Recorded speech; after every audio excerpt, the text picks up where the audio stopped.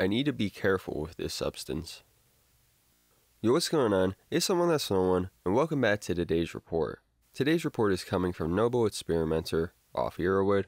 When this happened, 2006, the drug used was fentanyl, at a dose of 150 micrograms, the route of administration, transdermal and oral, gender, male, weight, 140 pounds, and his prior experience includes codeine, hydrocodone, oxycodone, pethidine, morphine, Dilaudid, and tramadol.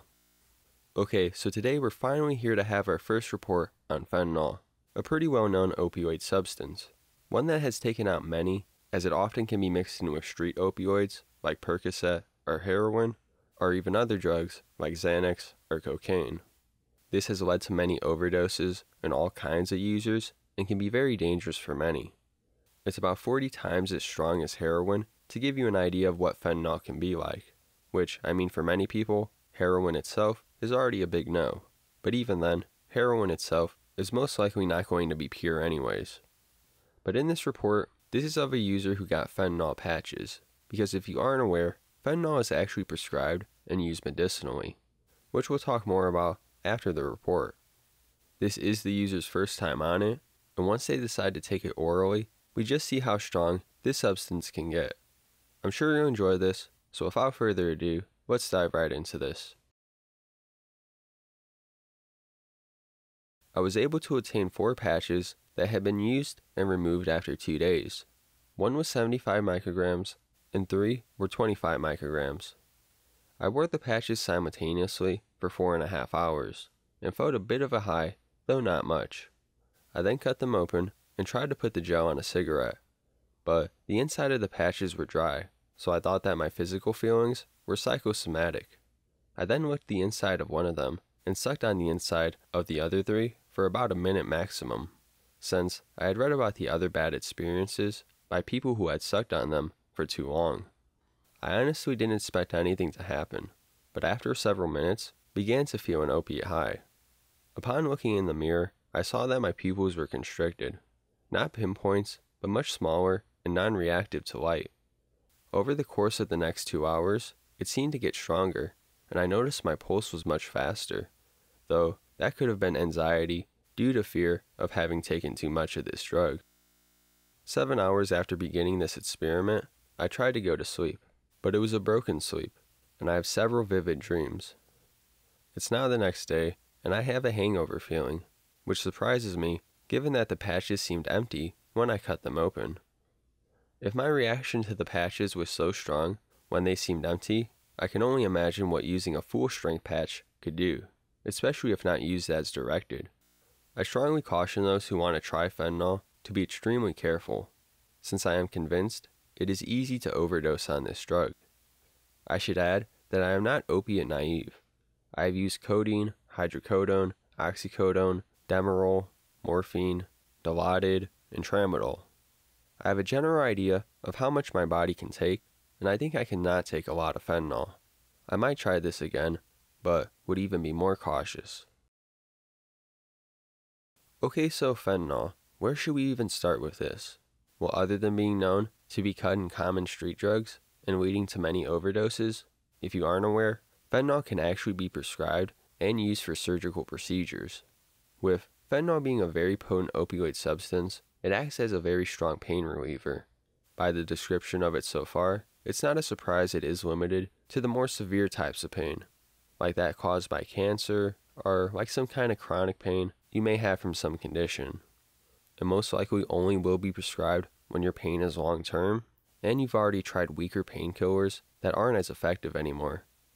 But fentanyl is so strong, they will pretty much never give it to you by oral ingestion. Often, they will offer it as a patch, as seen in today's report. Also, nasal sprays are common, injection, or they may give you a tablet to absorb sublingually. But you may also notice that the dose with fentanyl is super low, going into the micrograms, which we typically only see with something like LSD. But for fentanyl, 100 micrograms would probably be too much. And this is kind of a shitty aspect about the substance. This is a big reason why it's considered so dangerous. You barely need any of the substance at all. If we were trying to eyeball milligrams, that's a pretty hard-ass task in itself, but trying to eyeball micrograms is pretty much next near impossible. We see this becomes very apparent with Noble Experimenter, as the patches he took orally weren't even filled and he was still able to get a really strong reaction out of it. And because of this, it isn't a surprise that this substance has led to many overdoses. Those cutting it may not even care very much as to how much they put in, and if the substance you get is a powder, you're probably even at more risk because who knows how much of that powder is fentanyl and how much of it is the substance you actually want, if it's there at all. For all you know, you can end up doing a few milligrams worth, which by the books, that would be easily enough for a lethal dose. People are often just scared to be in the same room with fentanyl, just by the chance you may inhale some, or it just getting on your skin and it being absorbed that way. This is especially a concern for those without an opiate tolerance. Even with a tolerance though, and much experience with various opioids, fentanyl still showed to be a very strong substance for Noble Experimenter. But there is a high some do seek out actually. Granted, these individuals most likely are acting upon an already established tolerance, thus making fentanyl more fitting for their usage. Which the addiction of this is by no means a smooth road. If you have an idea for how heroin withdrawals can be, expect that, but probably to be worse.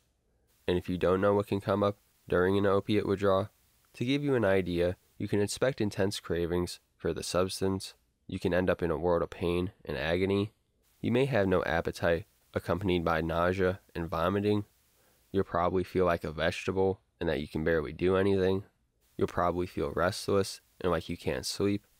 On top of this, you may have anxiety and just a bunch of other discomforting effects that makes this a very unpleasant withdrawal. Even the high of it may be considered unenjoyable by some, but chances are you aren't looking to try fentanyl at all if you aren't into opiates.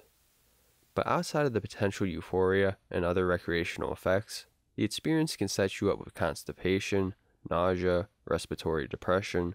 It can make you extremely sedated, which may end up in vomit asphyxiation if not careful, appetite loss, loss of sex drive, and a drop in blood pressure and heart rate may also occur.